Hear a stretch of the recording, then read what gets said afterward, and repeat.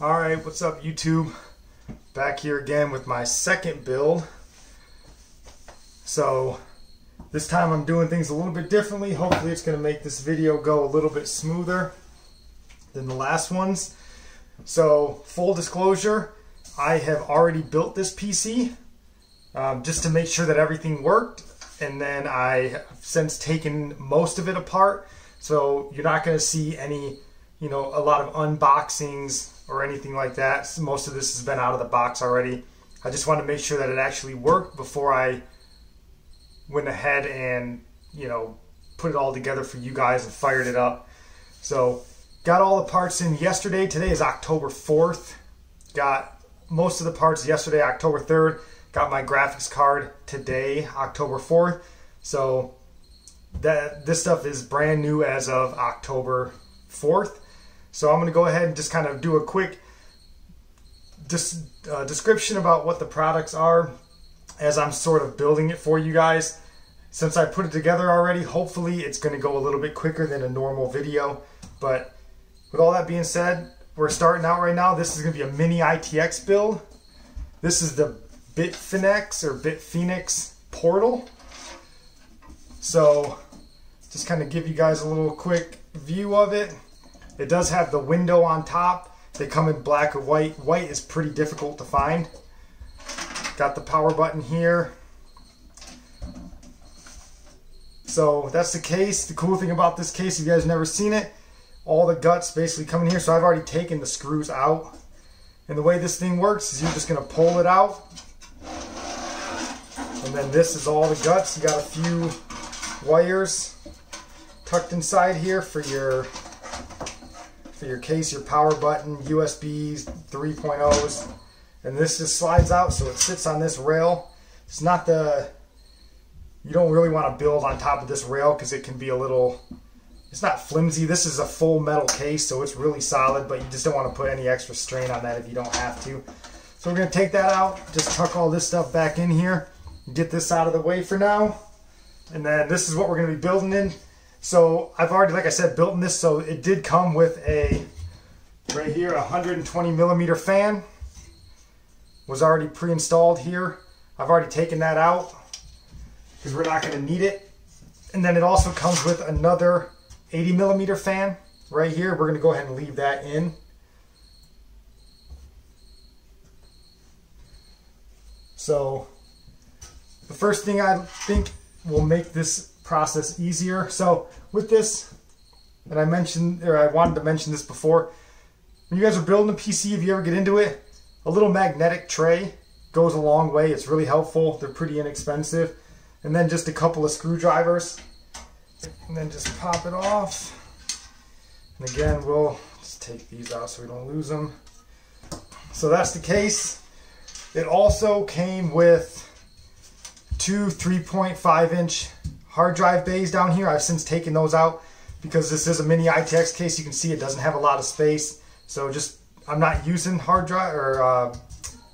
drives in here. So I took those out so we can kind of tuck some of the cables in here because cable management can kind of be a pain in a case this small.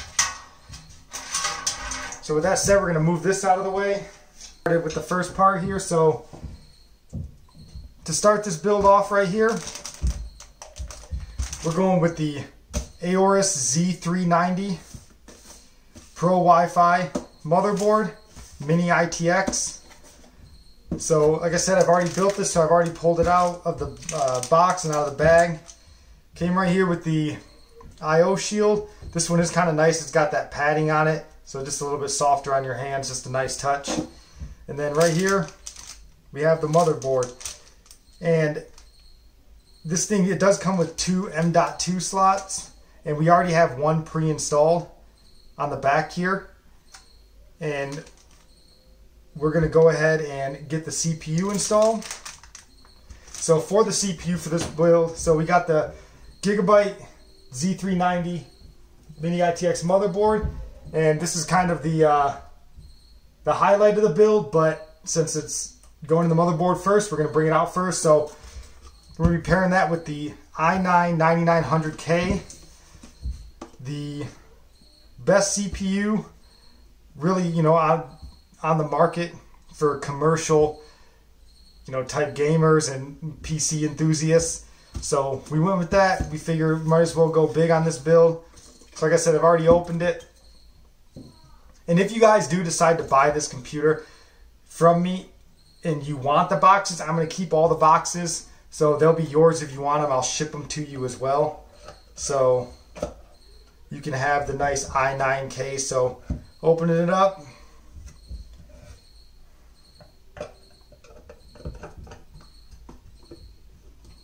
And this case can be a little tricky to get back in place, but there it is, i9. Set that out of the way for now, and let's bring our motherboard back in here.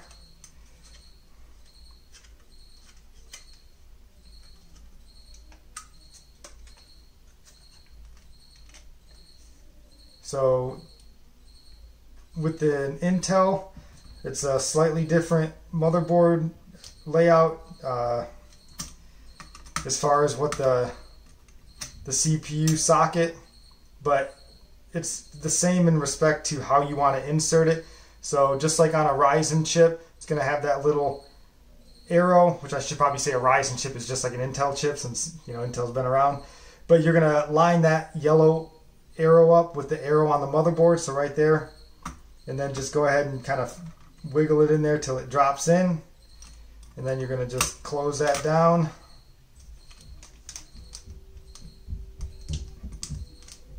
Just like that.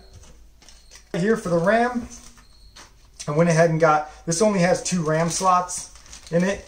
So I went ahead and got 2 16 gigabyte sticks of RAM.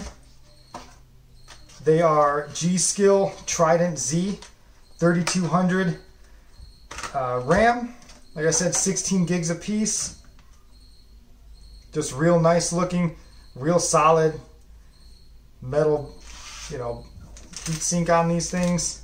So no different than any other motherboard. You're just going to make sure that you pull these little lock switches back.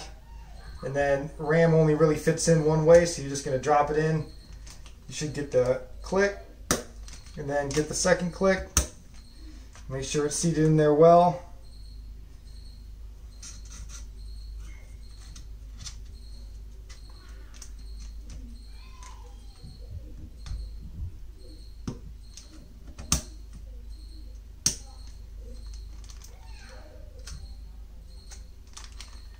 There she goes.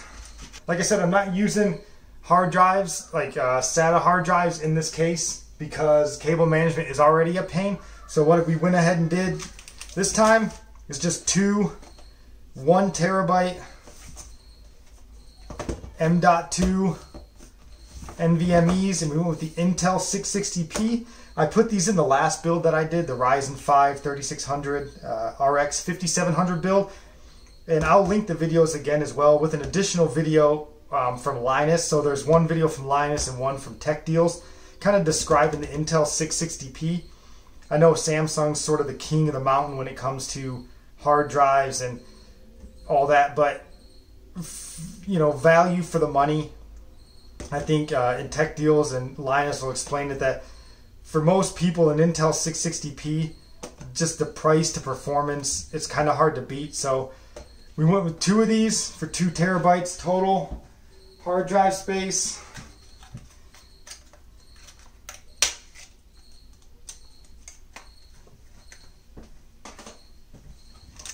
So, and then on here, this one is going to be seated under the heatsink here.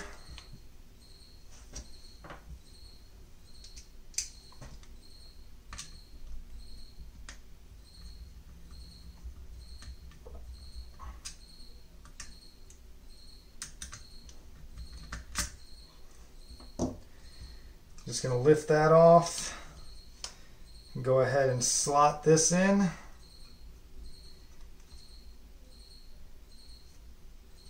And then slot the heatsink back in over the top. And like I stated before in the other build videos and computer videos, the reason I do this as far as, putting these videos together is just because I want, if anybody that's, looking at this video because you saw an ad on Craigslist, or you saw, eBay or Mercari, Let Go. You saw one of those, and oh, for the love of God.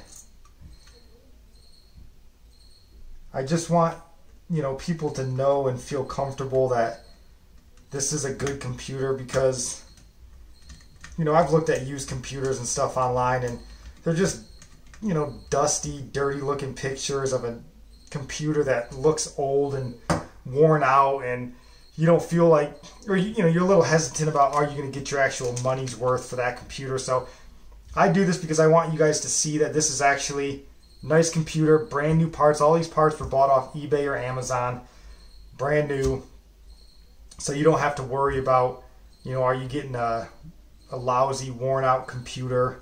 So that's kind of the reason why I put these videos out there. I know they're not great. I'm not a videographer or anything. I just want you guys to feel confident that what you're getting from me is actually a quality piece of equipment. So we got the motherboard put together. So now we're going to bring the guts of this case back over here and get it installed.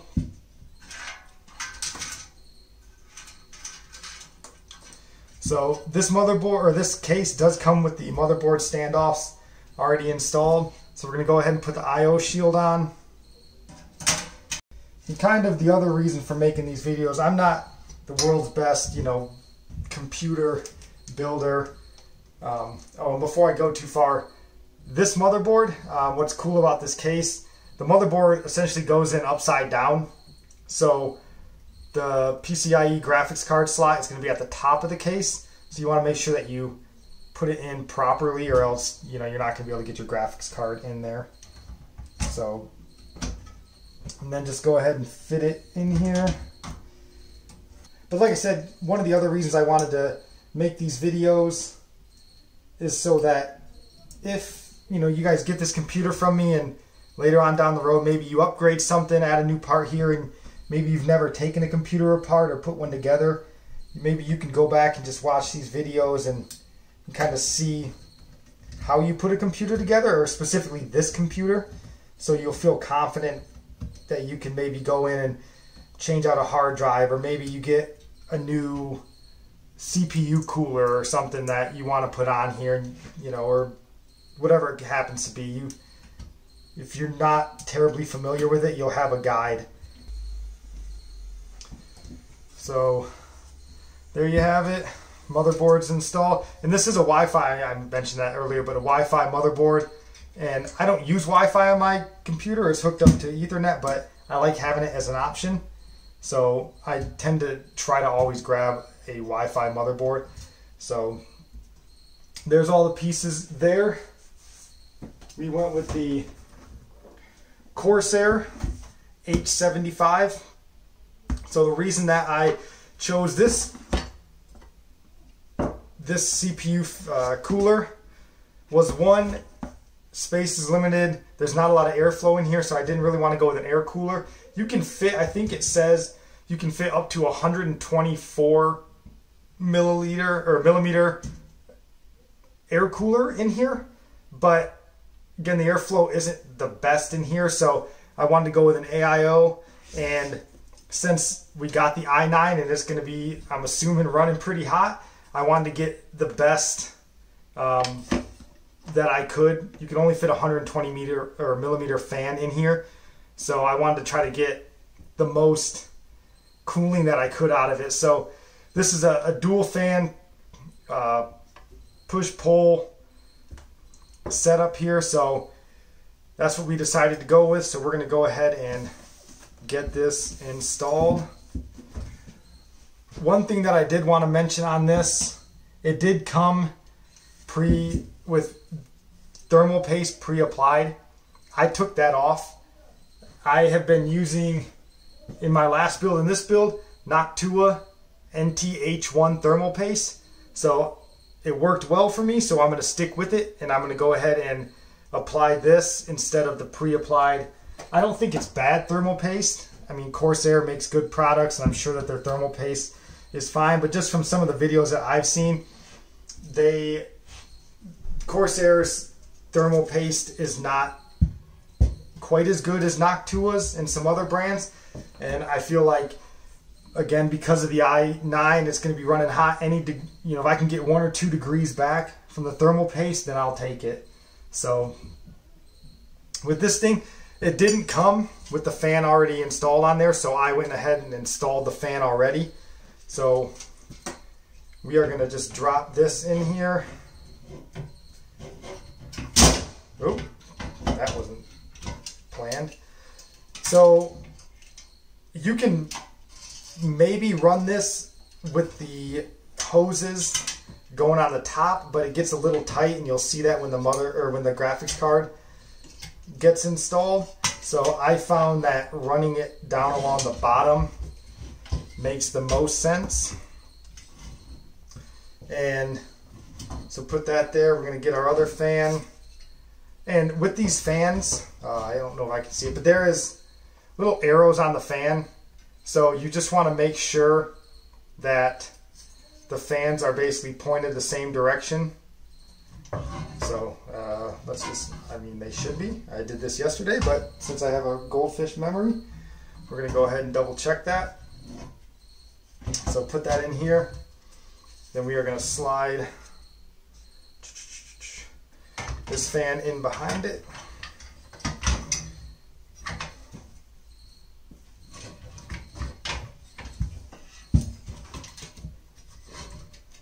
Let's get that cable down here. Like I said, cable management isn't the easiest thing to do in here, but again, you won't see any of the cables. The only window that is in this case is on the top of the case.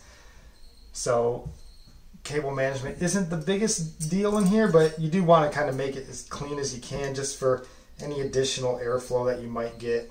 So there's that. And I didn't mention earlier, but I had already put the back plate on for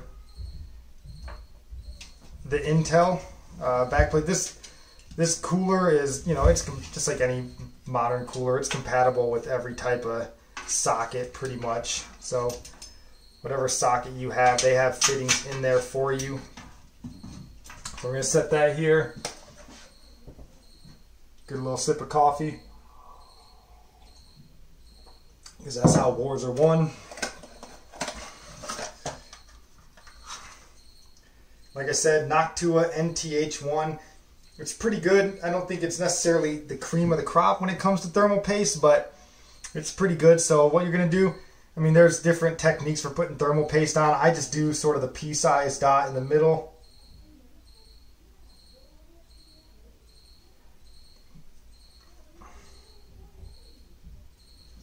And that should be plenty.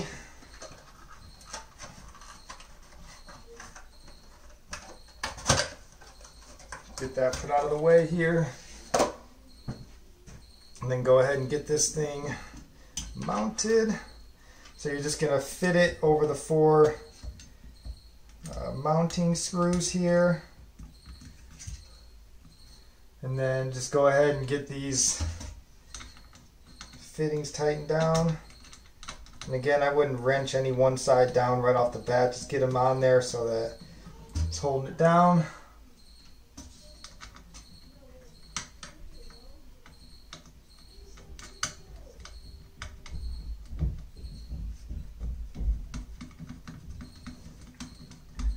So I'm not sure if I've mentioned this before, but this is my first Intel build, so I was kind of excited about it.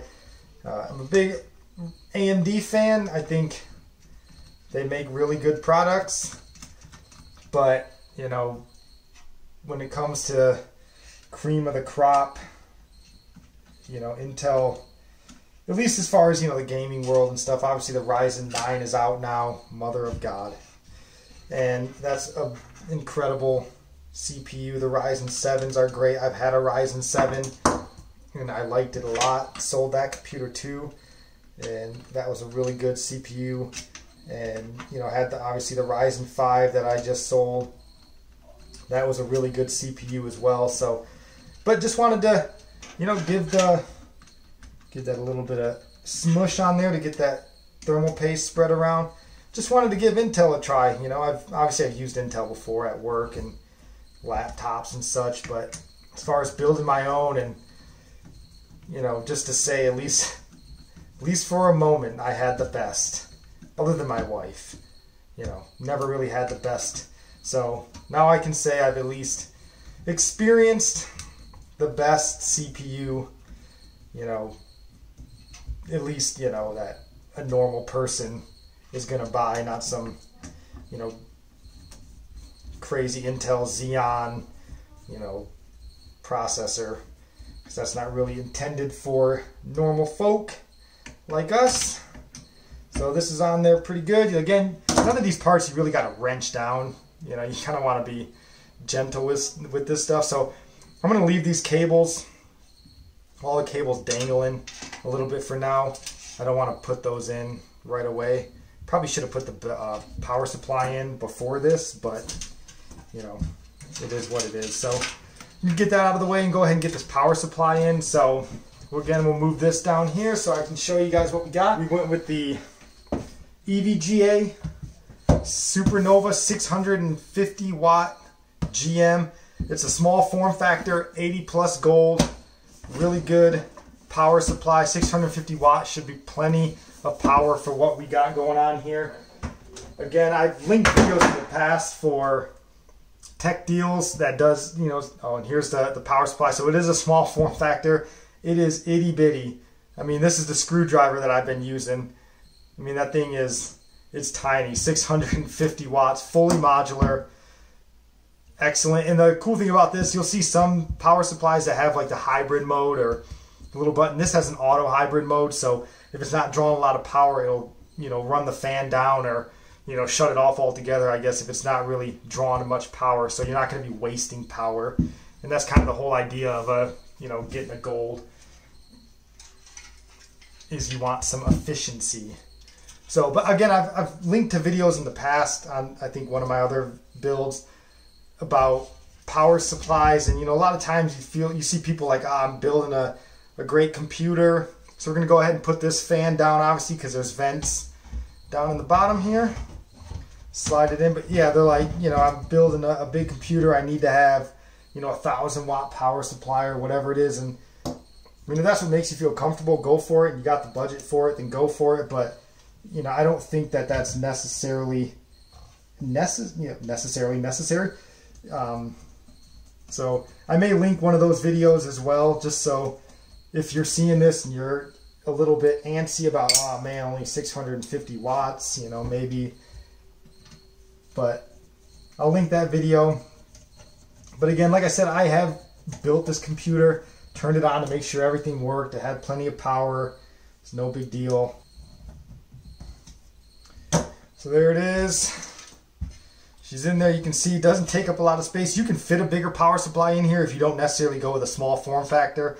If you maybe get a compact power supply, it'll fit in there just fine, but you're going to be really limiting yourself as far as getting your cables installed in there. So for this computer, we got our 24 pin. So there's that installed. And I'm going to go ahead, let's see, should I hook that up now? We'll wait. We'll go ahead and get the rest of this installed. So we got our CPU. This takes an 8 pin. So we are going to put that in right now. So the CPU cooler does come with a SATA powered light. It is lit up. It's just white. It's not RGB. It's just a white LED around the Corsair. Lights up. So we're going to go ahead and unfortunately have to put in one of our SATA cables. And then lastly, this case only has 3 fan headers, and we are utilizing 4 fans. So we are going to be hooking up our 80 millimeter with the little Molex, I believe is what it is. Looks like that's about it other than the graphics card. So we're going to go ahead and get these cables hooked up right before we put this graphics card in. So there's that. So got one last piece of equipment to put in here, and that is the graphics card. So we went with the Asus Turbo RTX 2060 Super. So the reason I went with the 2060 Super in this rather than something different is, you know, for most normal people, when you're building a computer, you have a budget.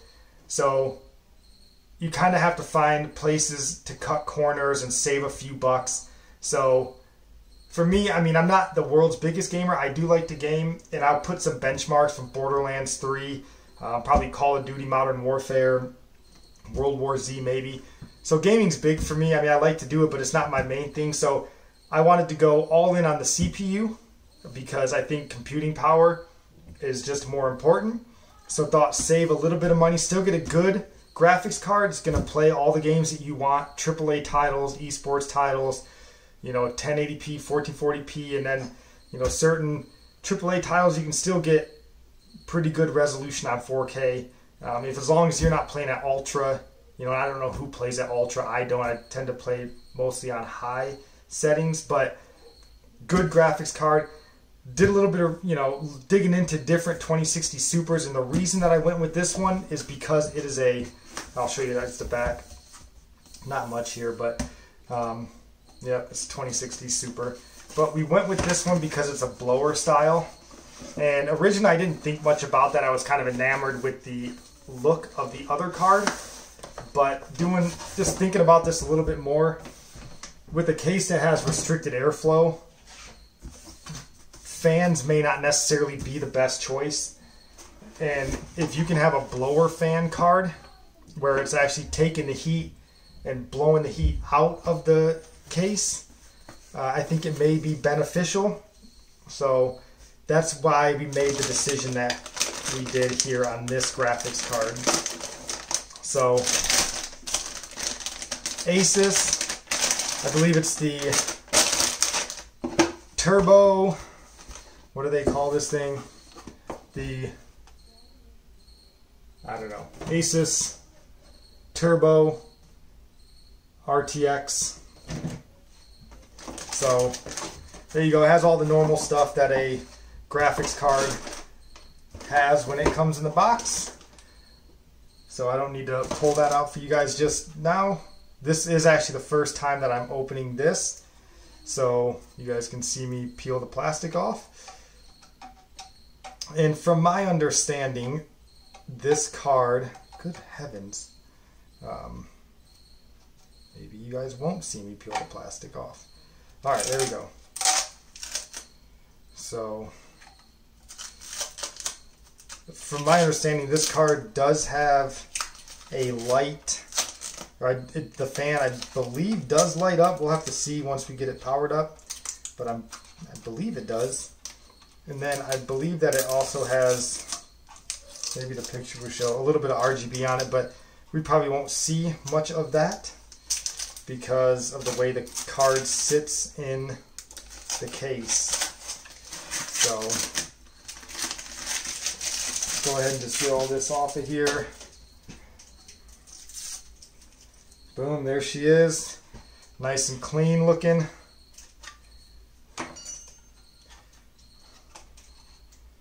No back plate, but the way that it sits in here, it shouldn't be really an issue.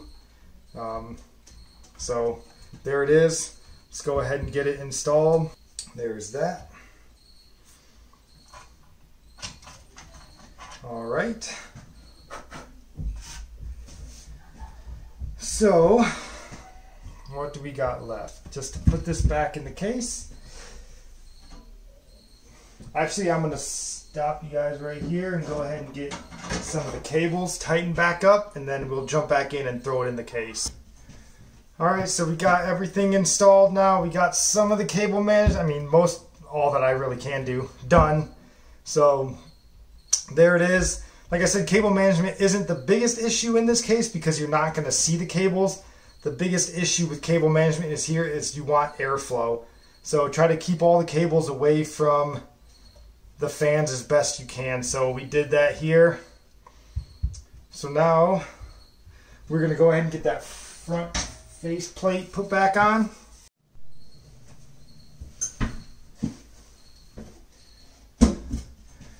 Alright, so we got everything installed now. We got some of the cable management, all that I really can do, done. So there it is. Like I said, cable management isn't the biggest issue in this case because you're not going to see the cables. The biggest issue with cable management is here is you want airflow. So try to keep all the cables away from the fans as best you can. So we did that here.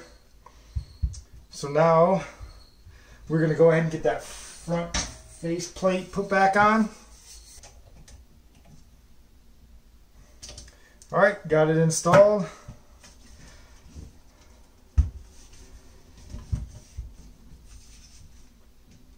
So we're going to set that here, then bring the shell back up.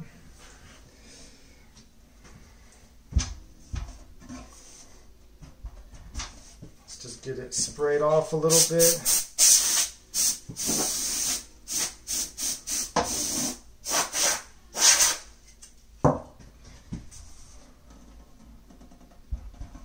And I'm going to insert these cables.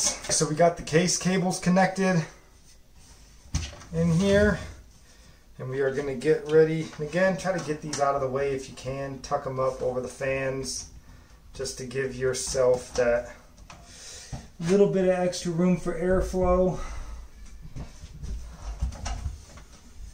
And then you are going to be sliding that guide rail out and just setting this on top of that guide rail. And then you're just going to slide it in. Try to keep the cables, you know, pushed out of the way.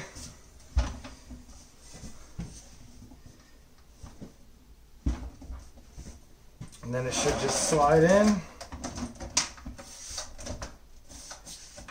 Just like that.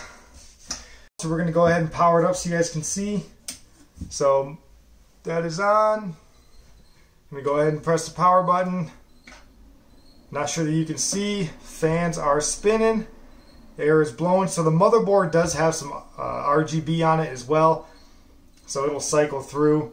But that's it. So she's up and running. That's the full build. I'm going to go ahead, turn it off, go hook it up, and then I will go through some... I got to install the drivers for the graphics card, and then I will get some benchmarks put in here, and then that'll finish up the video.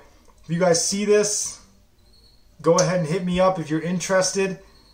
And if by chance you're on YouTube and you just stumble upon this build and you're interested, I'm going to add or put the link in there for maybe the eBay listing and Mercari, maybe the Mercari app, and you know, whatever else site that I'm going to list this on. I'm going to go ahead and throw those in there. So if you happen to stumble on this and you're interested in getting this computer, go ahead and hit me up. All right, peace.